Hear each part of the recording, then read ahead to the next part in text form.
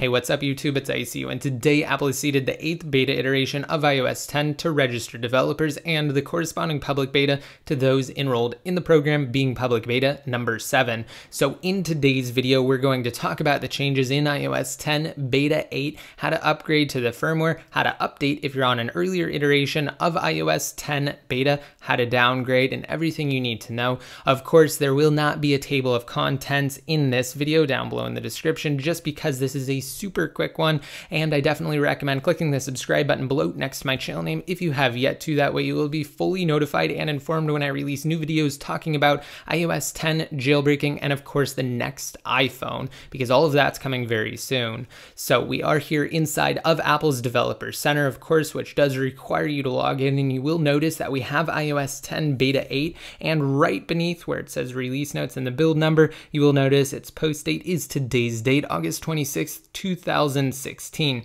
So what does the 8th beta actually have over its predecessor, being beta number 7? Unfortunately, nothing really. See, Apple is preparing iOS 10 for release to the public, because soon they'll move on to iOS 10 GM, which stands for Gold Master, and that's essentially the exact same thing as the production-ready build that's shipped to customers. So this is one of the very last iOS 10 betas. We may get beta 9, we probably will not get beta 10, depending on what Apple wants to do and whether we'll get another beta next week, which we almost certainly will. But at any rate, this is one of the last betas. They're kind of just polishing things. We have no outward facing changes. They're just improving iOS 10 from a stability standpoint. And for those of you who may bring up yesterday's iOS 9.3.5 security release, those changes were already supposedly featured in iOS 10 beta 7. So it's reportedly already been patched in the previous version of iOS 10 beta. All right, so now how do you upgrade to it? Number one, you cannot be jailbroken. So if you are jailbroken and you don't mind losing your jailbreak,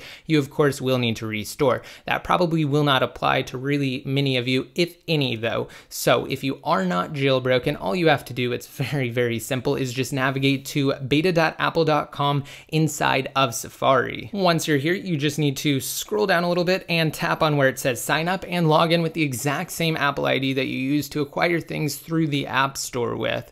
After that, go to beta.apple.com/profile, sign in again, and you may be required to just agree to the terms. If you receive this screen, just tap on agree, and once you do, you may be kicked back to the main beta page, in which case just re-navigate to beta.apple.com/profile and install the profile. And of course, if you do have a passcode set, you will be required to enter your passcode, and then you just have to reboot your device. After it comes back up, you're just going to launch up the settings application, go inside of general, and then followed by software update, and you will see an available update for iOS 10 public beta number 7, because of course that is how to install the public beta profile. It's exactly the same thing as today's developer beta 8. Really, the only difference is just that it's dubbed public beta instead. If you really want to get on the developer beta, then down below in the description, the first link, there will be info on the developer beta profile. However, they are exactly the same, and it's so much easier just to get on the public beta, so I definitely recommend it, again, over updating to the developer beta. But like I said, same exact thing. And those steps also apply if you are updating from an earlier iteration of iOS 10 beta. Literally just launch up settings, general, software update. If you don't see an available update for either public beta number 7 or developer beta number 8, of course, depending on which profile you have, then simply reboot and check again. It's really that easy. And then to downgrade, you will actually need to utilize iTunes and acquire your iOS 9.3.x IPSW. And I do have an in-depth tutorial on that down below in the description. You will find it linked there. However, after that downgrade, your music app may not work properly. So I will also have a second tutorial for how to fix your music app ensuing a downgrade. Of course, link down below in the description.